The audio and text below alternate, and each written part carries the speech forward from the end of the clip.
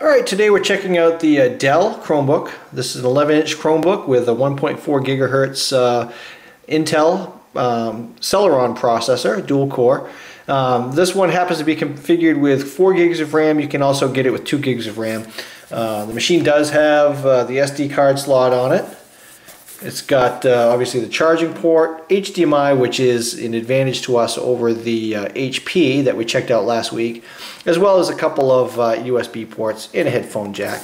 So the nice thing that you initially notice about this machine, it's got a little bit more heft to it than some of the other Chromebooks we've checked out, including the Samsung that we deployed last year. It doesn't have a chunky feel. It's nice and sleek, along the lines of the Dell Latitude 7000 series that they've recently deployed. It has a fast boot time. The screen does have a glass protective finish over it, and we're hoping that that's going to help minimize screen breakage, but it does provide a little bit of glare, as you may see in the video. So let me go ahead and log in here. Okay, so we're logged in, and let's just go to YouTube here real quick, and we'll bring up a video so we can check out the audio. This does have vents in the bottom, which I know last week when I was looking at the Acer, I didn't particularly like the vents, and the speaker ports are here on each side. But I believe that this does have a little bit more of a rugged feel than the Acer did. Again, you do have the ability to get crumbs and so forth in there when you're issuing these to kids, so we'll just have to make them aware that that's something they shouldn't be doing. Not that that will prevent them. So let's just go ahead and check out the audio here. Did you turn a 4?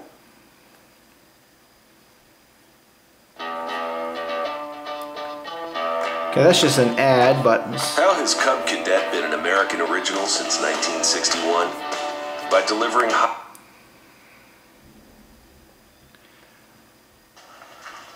Okay, today I'm going to show you how to fix the old STX38. This one's got the black deck on it. so you can see that the speakers work just fine. They're clear. They're more than sufficient in terms of being able to hear the video or anything that you've got coming through the speakers. So we actually really like this Chromebook compared to the HP and the Acer that we checked out last week.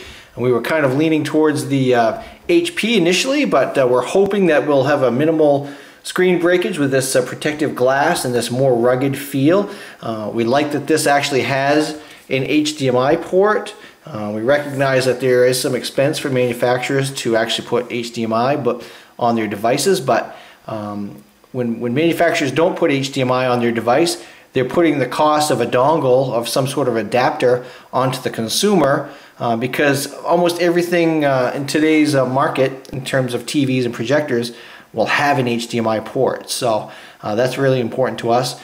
The keyboard is really nice. It's not a chintzy little keyboard. It's not, I wouldn't say a full-size keyboard, but it's certainly not like a little netbook keyboard either. It's very comfortable to type on and use.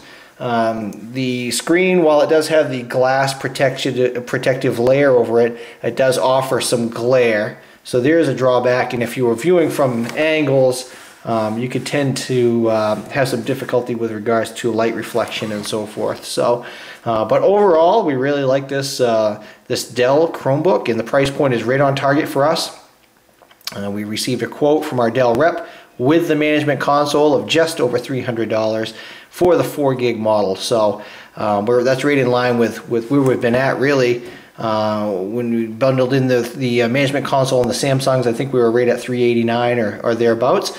So it's just a little bit more money for a better performance because it's got the Celeron as well as the 4 gigs of RAM, and the lid itself does appear to have a more rugged or rigid feel to it. So we're hoping that screen breakage will be minimal compared to what we've experienced with the Samsungs this year in our recent deployment. So hopefully this video has been helpful. If you have an opportunity to check out this Dell Chromebook, I would suggest doing so. You'd probably be pleasantly surprised.